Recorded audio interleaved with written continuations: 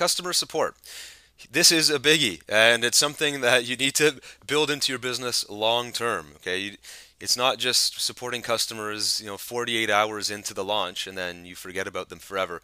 These are people who bought from you, and don't take. I don't care if it was $5 or 500. Like I said earlier, this is somebody who has invested in a product that you've created or a service that you created. That is, that requires trust. Do not abuse that trust. Support, make sure you have a support address very clearly defined. I like to put one on my sales page, on my download page. I like to put it inside of the download, as I mentioned earlier in that welcome video. I'll tell them exactly how they can get support, and make sure that they can get a hold of you easily. Now, you might DIY your support, do it yourself. I still do a degree of my support myself, depending on the business unit. I don't do all of it myself. For some of them, I do. I definitely like to hire and outsource my support as well, and you want to do that more and more and more. But you want to make sure that either way, or if it's both, that the quality and the standards are there. Every single customer is important. Um, you know, Obviously, if customers are being problematic or they're being rude, despite your best intentions, that's different. And you're going to get that. Trust me, I get that too. I put a lot of time and care into our building our customer support system. There's still some people that don't appreciate it, the efforts. That's okay. You're not going to please everybody, and don't be afraid to put those customers in their place if they need it. You This is your own business, and you don't have to take crap from people that are disrespecting you. But you do want to make sure you take care of your buyers, and if their questions are legitimate, or if there are problems in your product, solve them, deal with those things, and use it as an opportunity. Which kind of takes me to my next point here.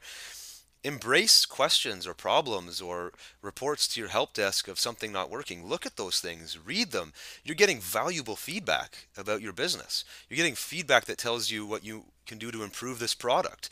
Imagine, you get 3 or 4 requests from customers saying, I didn't understand this, this, and this, and you go and fix it, and then you mail everybody saying, hey, there were some problems, here's what they were, we fixed them, here's a new download that will replace all of that, and it'll be a lot easier for you. People will appreciate that. They see you're going above and beyond, and you weren't just in it for the quick win on the front end. You're in it for the long run to take care of them because of your customers. Mistakes are opportunities. We've made plenty of mistakes. We've had our business is called Best Quality PLR. We've had PLR products that didn't meet the quality standards that they should have. For one reason or another, we didn't edit them properly, or we were just in a little bit too much of a rush. We made a mistake, and people called us out on those. And I took that. I just said, you know what, you're right. I didn't try to defend myself. I apologized. I owned up to it. I said, you're right. This is poor quality. We should not have released it. It's our mistake. Please accept our apologies. Let us fix it.